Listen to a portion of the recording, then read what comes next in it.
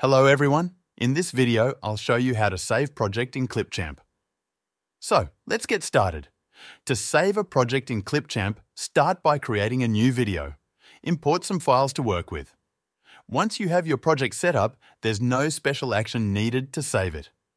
Simply go back by clicking on this icon here, then select Go Back Home. At this point, you'll see a message saying your files aren't synced to the cloud.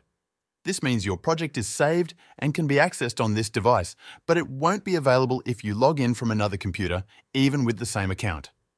If you want to access projects across multiple devices, you'll need a subscription. Since I don't need that feature, I'll just go back home.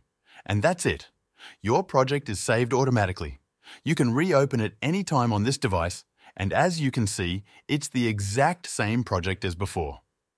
You can export your project by clicking the Export button on the top right corner. That's it for this video. If this video helped you out, feel free to buy me a coffee using the link in the description. This will support the channel so I can keep making more videos like this.